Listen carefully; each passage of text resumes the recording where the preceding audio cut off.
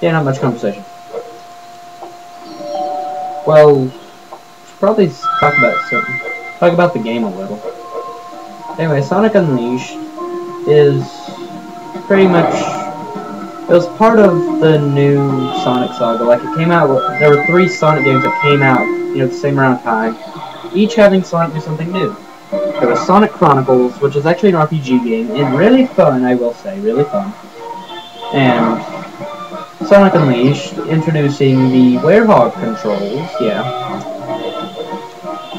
This is the only game that actually has Werehog controls, yeah. And then this actually came out earlier 2010. I think it was way early 2010. No, it was 2009. Yeah, 9. Yeah, early 2009, but it was still a part of it. Sonic and the Black Knight.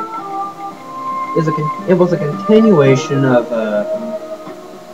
Sonic and the Secret Rings. Like, it was part of a storybook saga. Like, the first one was the Arabian Nights, and Black Knight was not the Arabian Nights. It was King Arthur. Yeah, the story of King Arthur. Yeah, which many people didn't find that fun because you didn't really have full control of Sonic. It was more like the controls again that they had in Sonic Unleashed, or Sonic and the Secret Rings, where you had very little control of Sonic. Like, very little. Like, everything was automatic. Hey, wow! That because Sonic had a sword. Yeah. So, it was part of that. But they are doing that again this year, but it's going to be, bringing Sonic back, actually, which they already released 2 of the games, and the next one's coming out next week, Sonic Colors. Anyway, the 3 games that were coming out this year were Sonic Forge, came out early October, and you saw a playthrough of it by me. Yeah. Hopefully I'll remember that. And Sonic Freeriders, which I will be doing a guide. I did get the game. The game's really fun. Might as well do a guide of the game. And the game is really fun. I do like it. Especially, I have to say, it's one of my favorite Kinect games right now. Yeah, I'm gonna show off the Unleash here, even though it's useless to use. Yeah. Push the C button, use it. It makes your attacks stronger. Anyway, as you can see, everything has to add up to something. Which, as you can see, I made it all add up, which gives me an S. Which, instead of all time, it now depends on... One medal depends on time, one depends on a certain number of rings, and the last one depends on how many enemies you've killed. And do we get a level up finally? Oh, we got a level up! We got the Wereclaw! Yeah, Wereclaw. Woo. And as you can see, we can actually start to see it fill up now. 120 points till the next level up, yeah. Secret Movie 2. Secret Restoration 23. New mission. Yeah. Getting crazy now. Everything's gone mad? Have you gone mad, man? I must say, you have. Very well. Oh yeah, there are multiple night stages now. Yeah, I wanted to go adventuring. Couldn't remember where everything was. There's no knob on this door. Let's look around and see if there's some kind of switch. Okay, I don't know. And look, there was a button conveniently behind that pile of plants. Kill. Yeah, the one problem about the Werehog, there are multiple Werehog stages. As the daytime stages, you pretty much just get one stage and a couple of missions. Which the daytime stages are more fun, so that kind of ruins it a little. I mean, I have to say it is quite fair. I mean, like, Werehog does need a part in it. Oh, these bee enemies. They are the most annoying enemies you will ever see in the entire game. Like, even the incredibly strong enemies are no match to these stupid bees. You can't pick them up. They're annoying to hit. The only way to kill them is if you have these little box things around you. Which, conveniently, I did use them. And there was a feature right there. Sonic, I think if you dashed here, you'd be able to jump this distance. No, duh. It's not like I did this in the tutorial or anything. Yeah. As you can see, when I was collecting rings, it was recovering my health. Boom! Ah, dang. Too many enemies.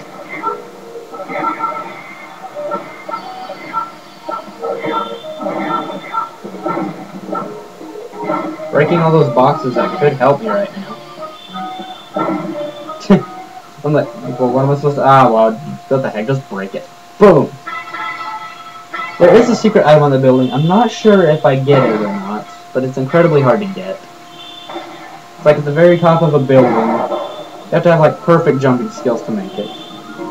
Like, right up there. Like, the camera just now turned on the building. Yeah, up here. Oh, whoa. Okay, never mind. Apparently I just made it look easy. But, yeah, there's a secret item right there. More experience right there.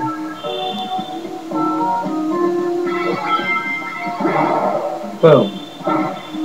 Yeah, I just want to go ahead and break that. Like, it's already there. It's alone. I should just break it. No. Just one ring. I'm worried about one tiny... Aw. Crap. Didn't think that would happen. I was showing you all being all pro skill, and then that happened. What do you think that is, Sonic? Try grabbing it. I don't wanna.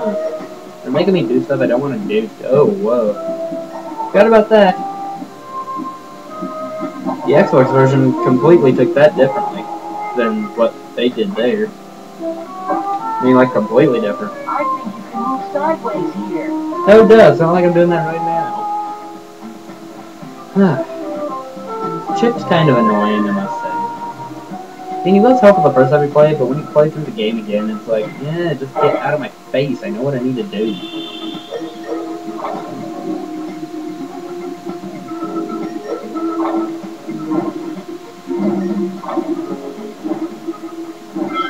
Yeah, as you can tell, it also tells you what Wii motion you have to do whatever. Yeah, it's like, it does that through the whole game, like, they just play dumb with you through the whole game, like, oh, you have to do this, you have to do this, oh, let's just, oh, you may know how to do this already, but we're just going to show it to you anyway, unless you completely forgot how to do it. Probably for, like, people, like, really dumb, like, oh my god, what am I supposed to do? And it's like, right there, like, oh, I just have to shake the Wii remote in this position.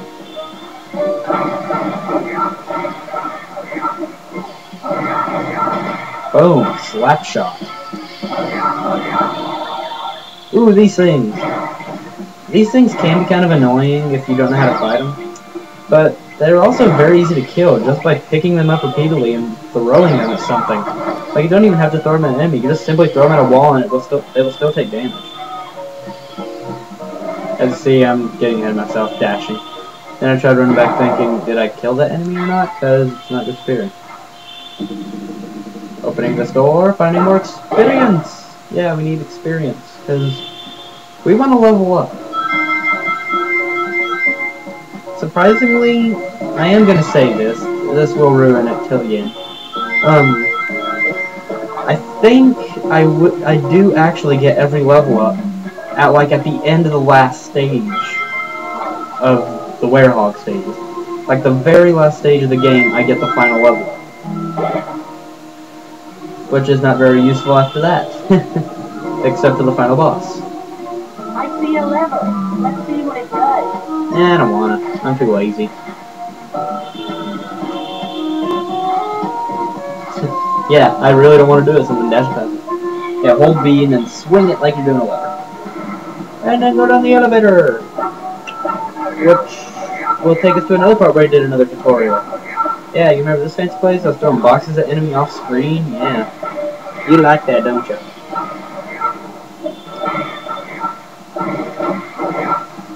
Surprisingly, it's already recorded about an hour of this game, and we're still in the first level of the game. I have to say, I'm amazed. I'm just like, wow, the first stage is really this long. And I thought the levels in the Xbox version were long. Like, they weren't long, but there was one level incredibly long. Like, incredibly long. Like, took an hour to complete long. Like, it was very creative what they did in the level, and you will see the level when I do the playthrough for the Xbox version. It was, like, very creative, but way too long for its own good. I just die already, stupid bee. I mean, you're already trying to be slapped in the face. You just take it like a man. Or a bee. Come on. Die already! I have to say, I think I was quite aggravated right there. Like, the bee would not die. I'm like, oh my gosh, die already, dang it.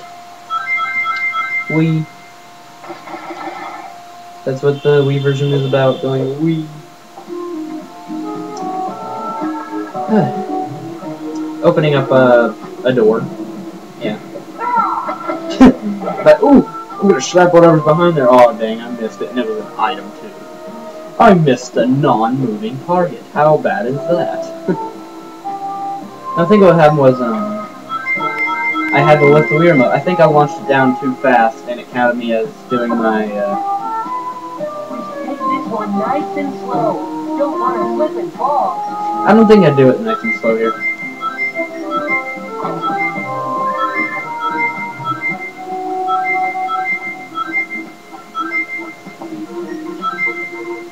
I think I like try to be Daredevil here. No. I thought I like try to be Daredevil, like try to jump everything. And again, I use the Unleash at the very end of the stage.